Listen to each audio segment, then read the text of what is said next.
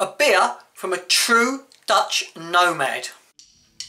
See me walking around, I'm the boy about town that you heard of. See me walking the streets, I'm on top of the world that you heard of. It's beer o'clock, and from Holland we have the flip-flopped, white-socked, strong-hopped white IPA. Try saying that when you've had a few.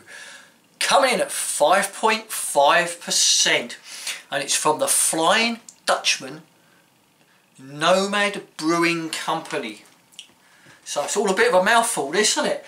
Right, so for what I can work out about this, the Flying Dutchman Nomad Brewing Company is a fella called Ronald de Waal. He's the Flying Dutchman, and he's a bit of a nomad brewer, and for the past 20 years he's just been floating around here, there and everywhere brewing beer. You sort of find out he's gone to Finland. He's some people say that this fellow is one of the sort of innovators of the craft scene. So yeah, this is quite interesting. And I say, when I was over in Holland, I picked up this beer. What a mouthful, don't it? What a good name, though, isn't it? Flip-flopped, white-socked, strong-hopped, white IPA.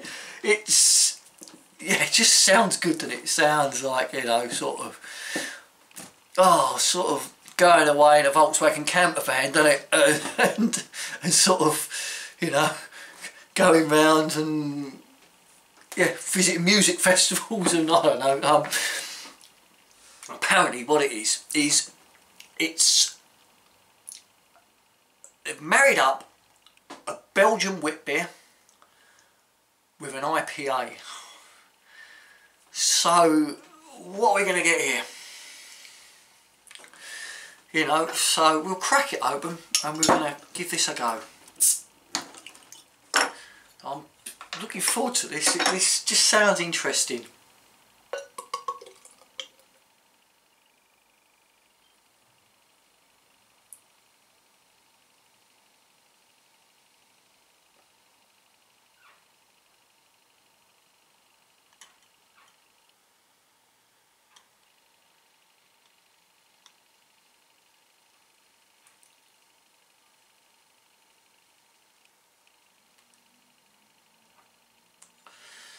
I can smell the hops. So we have a very, very pale lager, a nice 3.5 to 4 finger head on it. Oof. My word, this has got some hops in there, and you can smell it. You can smell orange, coriander, juniper berries. It's really, really citrusy. This has definitely got lots and lots of citra hops, Cascade, Centennial, and it also has Equinox hops in there. So there's 4 types of hops in this. It's brewed with Pilsner malt and wheat malt, which is obviously the Belgian side of it, the wheat malt. And let's just dive in. The smell of this is just, oh, it's pungent. It is beautiful. It is, oh, what a good, great smelling beer. Come on, this.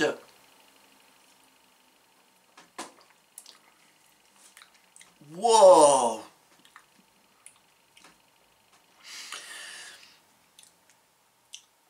This is a massive explosion of bitterness in your mouth.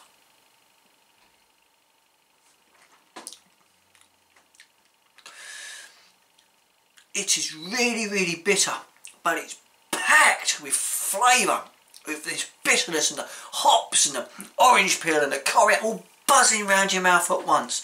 You know,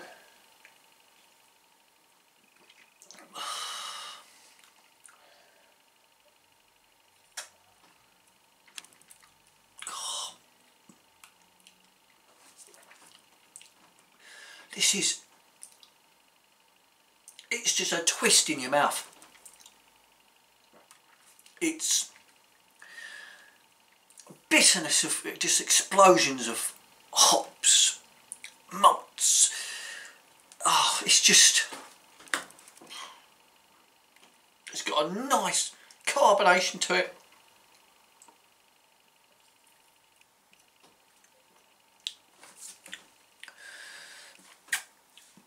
What a interesting, nice beer. I couldn't drink it for a session. It's a lovely beer. Got 2 bottles of it, and I think that would be enough. Like, you know, it's not something you could drink gallons of the stuff, you know, bottles of the stuff. Probably 1 or 2 bottles. Fantastic, fantastic drink over a meal.